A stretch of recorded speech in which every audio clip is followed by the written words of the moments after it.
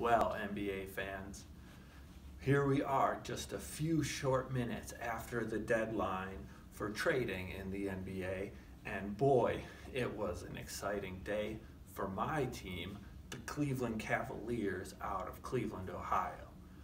In a series of trades that began before the season, the Cleveland Cavaliers unloaded flat earther and generally unhappy guy Kyrie Irving and sent him to the Boston Celtics for Isaiah Thomas and Jason Crowder, and that basically has been undone in today's trades, as we'll find out in a few moments. We traded to the Lakers that same Isaiah Thomas and also got rid of Jason Crowder for Larry Nance Jr., whose father, Larry Nance Sr., was a notable Cleveland Cavalier out of Cleveland, Ohio during the 1990s. And we've also gotten Rodney Hood from the Utah Jazz out of Utah.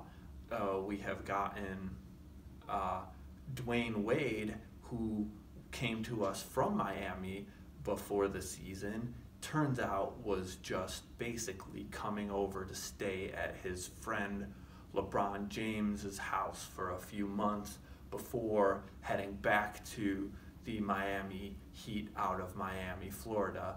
And we also have gotten George Hill. I thought George Hill was a stand-up comic, but what do I know? He was with a team that wasn't the Cleveland Cavaliers out of Cleveland, so why would I know that?